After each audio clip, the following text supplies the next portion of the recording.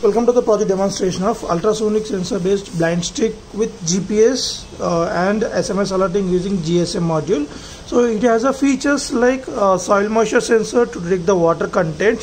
When the person is moving, it will detect the water content and provide us the buzzer, along with obstacle detection using this ultrasonic sensor, which will detect the obstacles.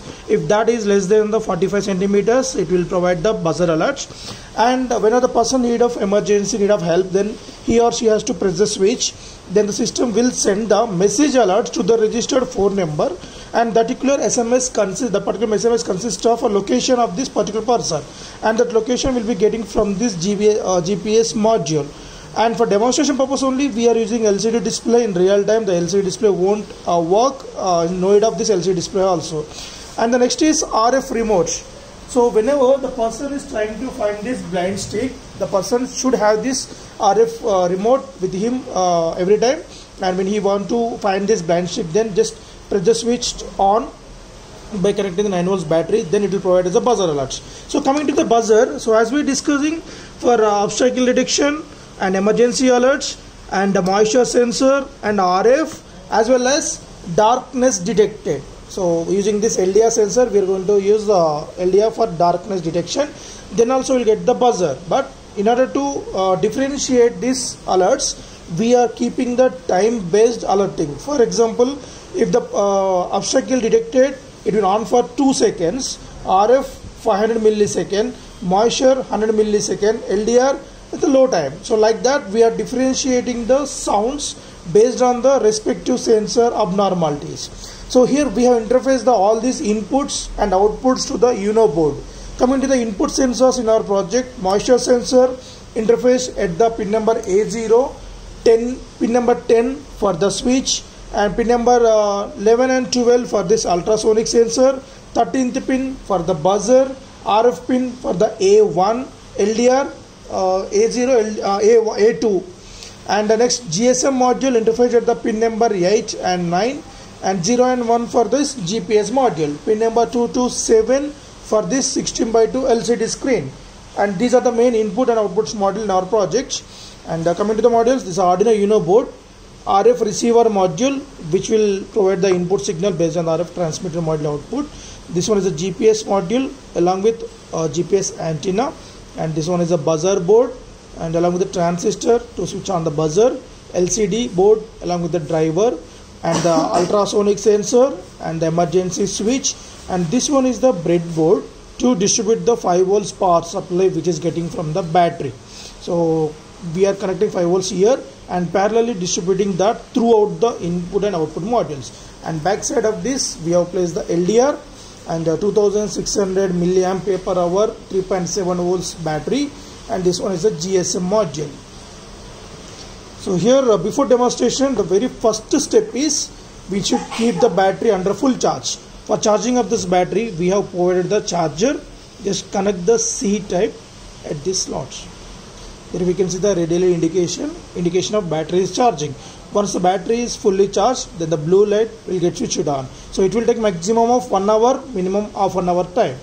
So before demonstration of the project, keep the battery under full charge. And this one is boost converter, as operating voltage of our whole system is 5 volts.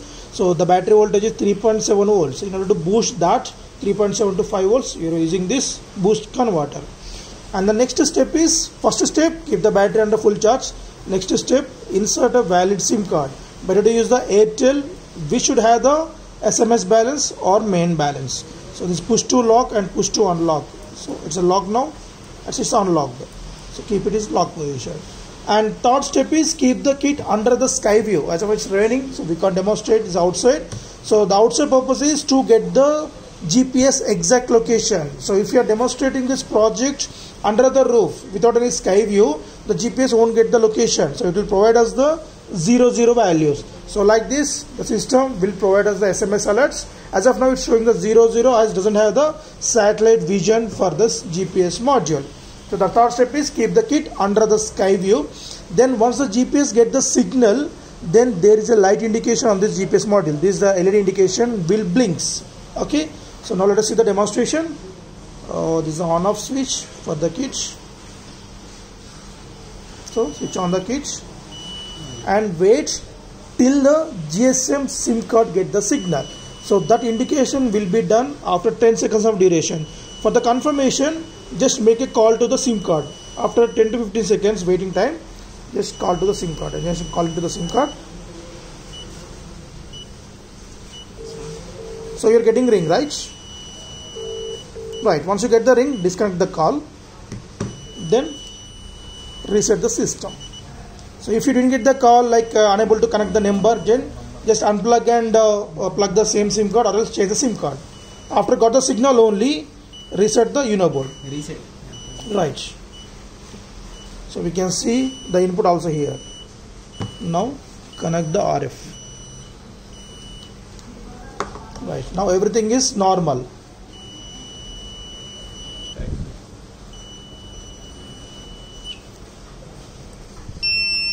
So we can see the respected sensor output on the LCD also. This is only for demonstration purposes of tracking. Okay. And LDR. So just I'm closing the LDR. So we can get the LDR beeps. The beep variation we can observe that. And coming to the RF. If the person want to try to find this blind stick. So LDR is coming now. Right. Now everything is normal. So switch on the RF. Above is the RF. RF you can see on the LCD also. Off. Okay. And next coming to the moisture content. Just dip this sensor inside the water. So you can see the water LCD on the LCD. So it's a water beeping. Okay. And next, whenever the person need of emergency, just press and hold this switch till it will display the emergency. So now the system is sending the message alerts to the registered phone number. Right. So we got the message alert now. I need help. I'm at so and so location. Just by clicking on this, we can directly get the this person live location on the Google Maps whenever it's showing the exact live location. Instead of showing 00, it has to show 17 point latitude values and 78 point longitude values. Same values displayed here also, LCD screen. So before pressing this emergency switch, you should check this LCD values along with GPS LED indication. When these two are showing the exact location values, then only press the switch. Then the live location will be rated from this SMS.